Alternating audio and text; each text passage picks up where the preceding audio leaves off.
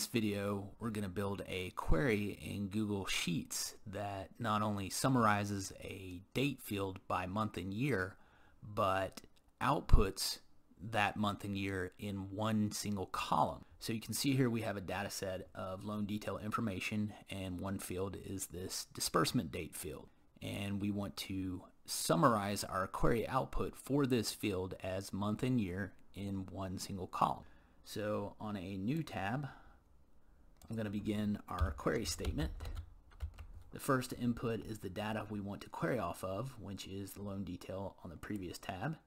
And I'm going to begin this first input with a curly bracket, because curly brackets can handle arrays in Google Sheets. And what we want to do is chop up the first argument, our array, our detail, into separate arrays, because we want to isolate this disbursement date column into its own array, because we need to nest it within certain functions in order to summarize it as a month and year. So our first array is going to be columns A through E. So I'm going to hit F4 to lock that down, and then I'm going to add a comma, because columns are joined together in an array in curly brackets by commas. So our next input is going to be our disbursement date column. Going to hit F4 to lock that down, and then finally our last one is going to be this last column containing our interest rate. So I'm going to close out our curly brackets, and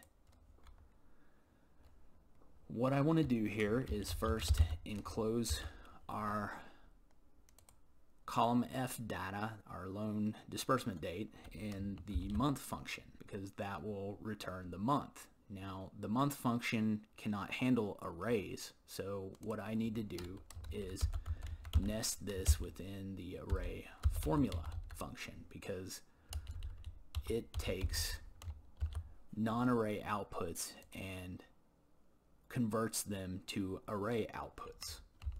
So what I want to do is copy all of this and add a comma, because we want to do the exact same thing, only change this function here to the year function to output the year. What I also want to do is add a dash in between the month and the year. So within our first array formula, between these two closing parentheses, what I want to do is add an and symbol and then a dash in between two double quotes, because that will join that to our month output within this array formula. Now, what I also need to do is join these two array formula outputs together, because right now they would still output into separate columns. So we need to use the concat function to join these two arrays together. Now, like the month and the year function, the concat function cannot output as an array. So again, we need to nest the output of this concat function within the array formula to convert the output to an array. So now we have everything for our first input that should convert this disbursement date column to month and year output in one single column. So now we're back to our second argument in our query statement, which is our select statement. So that begins with the keyword select. And since we built this array in our first argument manually, when we refer to our columns, we cannot refer to the column letter anymore. We have to refer to the column number. So just keep that in mind. That's very important. It will not work. It will error out if you do not refer to your columns as the column number. So column F is our disbursement date column, which is 1, 2, 3, 4, 5, 6, column 6.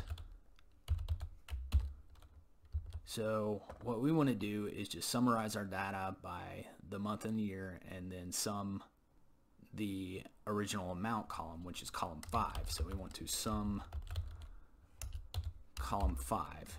And since we summed column 5, we need to add a group by statement for our column that is not summed, which is our month and year column, column 6. So for now, that's the end of our second input. We'll probably add some more things like column headers once we see how the output looks. So now we have the number of row headers we have in our original data set, which is just one row of headers. So you can see this outputs and summarizes our data by month and year, but we have an error for our column header. So what we can do there is use the label statement, reference our column again, which is column 6, and then give it a column name enclosed in single quotes. So we'll just say disbursement month and year. That looks a little better.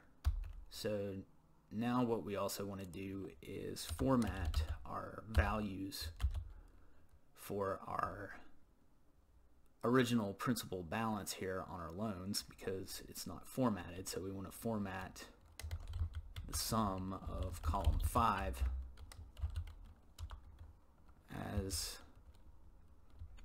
an accounting format,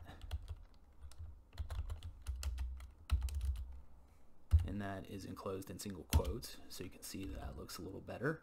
So now what if we wanted to filter this list down? Maybe we just wanted to see the month of May. So we can go back after our last column and before our group by statement and add a where condition. So where column 6 is equal to